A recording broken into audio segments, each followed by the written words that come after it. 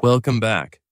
As we make our way through the documentation for Blender 4.0, we are going to take a look at normals and meshes in Blender. If you enjoy software educational content like this, please be sure to support the channel by liking and subscribing. Let's get started. In geometry, a normal is a direction or line that is perpendicular to something, typically a triangle or surface, but can also be relative to a line, curve, etc. Think of a normal as which way is a surface facing kind of thing. If we add a torus and then change it so that we can see the normals in the overlay, we can see that for every face, we see a line protruding out from it. These are the normal directions. Next, let's talk about auto smoothing. Go to the object's properties, object data normals. Here we can tick auto smooth. What this does is finds edges where the angle between them is smaller than this value and smooths it out. When shading of these parts of the mesh is set to smooth, this is an easier way to combine smooth and sharp edges. You won't really see anything happen with this torus though. Try it for yourself when you have a lot of edges. However, I am adding a cylinder with some shading. Don't mind this as it isn't technically the topic of this video. By default in Blender with basic normal computing behavior, a sharp edge is always defined as an edge being either non-manifold or having at least one of its faces defined as flat. Enabling the auto smooth setting adds an extra parameter to define a sharp edge, the angle threshold between two neighbor faces, above which the edge will always be considered as sharp. Auto smooth also enables custom split normals handling, which can be either defined and edited as a mesh data layer or generated on the fly by modifiers.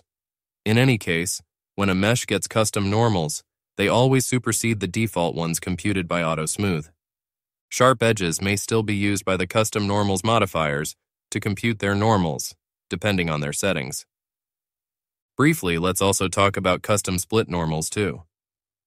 Custom split normals is a way to tweak or fake shading by pointing normals towards other directions than the default, auto-computed ones. It is mostly used in game development, where it helps counterbalance some issues generated by low-poly objects. The most common examples are low-poly trees, bushes, grass, etc., and the rounded corners. Make sure that you are in edit mode. Then go to Mesh Normals Split. This has the side effect of enabling auto smooth as that is necessary to use custom normals. Once you have custom normals, the angle threshold of the auto smooth behavior is disabled. All non-sharp tagged edges will be considered as smooth disregarding the angle between their faces. You can also edit your custom split normals by going to Mesh Normals, or with the shortcut on Alt+N.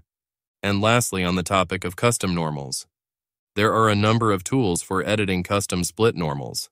The custom normal mesh edit tools can affect all normals, the default, or only selected ones.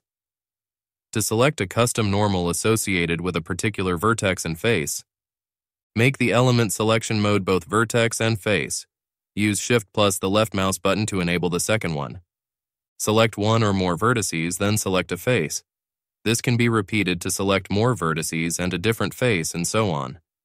It is easiest to see the effect of these tools if you turn on the Edit Mode Overlays option. Display vertex per face normals as lines. That's all for this video on normals and modeling. Thanks for making it all the way through the video. Join us in the next video as well. If you like content like this, please be sure to support the channel by liking and subscribing. See you in the next video.